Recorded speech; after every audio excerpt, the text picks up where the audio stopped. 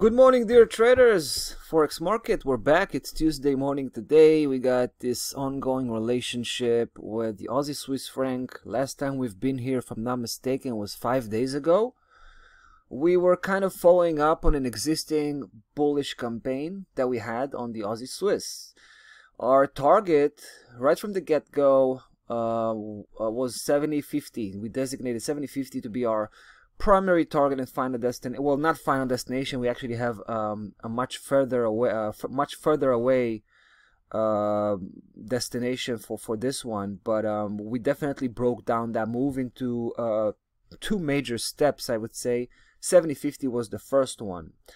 But what happened was Friday we noticed price action broke 69.44, which was a good sign. So it started with a positive indication. Price action was on the right path forward, but then we noticed that local resistance level 69.63 was having a serious impact on price action. Price action was just was touching base and starting to turn around. We didn't like that.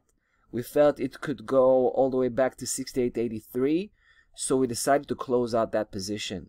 We took quite a bit of profit and we closed it out prematurely, obviously.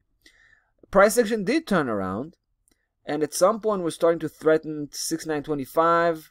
We were actually considering flipping over, establishing a short position, and trying to catch 68.83. But then, of course, price action found 69.25 to be a stiff support and was unsuccessful crossing over. It just spiked it a little bit and then started to hammer. At that point, we were still on the sideline watching.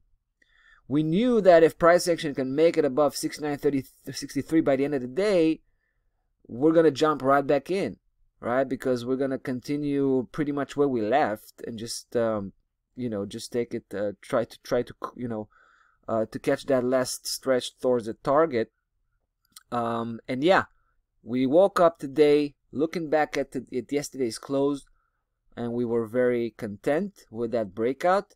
Immediately, we pulled the trigger, threw in 10K. All right. Now, our intentions obviously is to push this position bigger. We see price action, as you can see, it's on the back foot right now. It came off in the last hour or maybe 2 hours or so.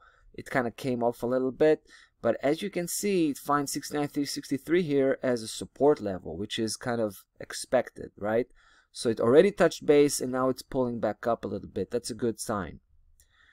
Now we're gonna give the Aussie Swiss a few more hours. If it's gonna stay above 69.63, we're gonna see that as a green light to proceed, right? We're gonna give the Aussie Swiss a few hours. In case we just want to make sure it doesn't dip below 69.63. As it edges closer to the end of the day, we want to make sure it stays above that level.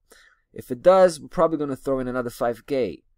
If in any case price action begins to hammer and we happen to be, outside of the market, we decided to place a buy stop order. Right, so if price action begins to hammer, it will sweep this trade into action, and we're gonna have 20K marching towards the target. Right, so that's pretty much the game plan. Setting up a pending order just in case price action will start building up some positive momentum, and we're gonna come back in a few hours just to make sure it stays above 69.63, and then we can throw in another 5K just to bulk up that position a little bit. At the end of the day, we're going to 70.50. Once we hit that level, we're out, but we're probably going to renew the position a little bit later because we're going to be trying to catch a bigger move from 70.50 all the way to 72.50. All right, but I guess that's I should keep that for our next session, our next discussion on the Aussie Swiss franc. For now, we'll just keep our eyes on the ball here.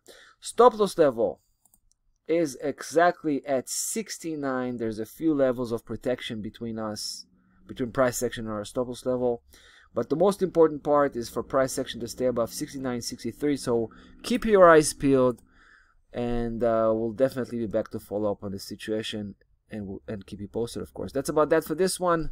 See you in the next. Take care.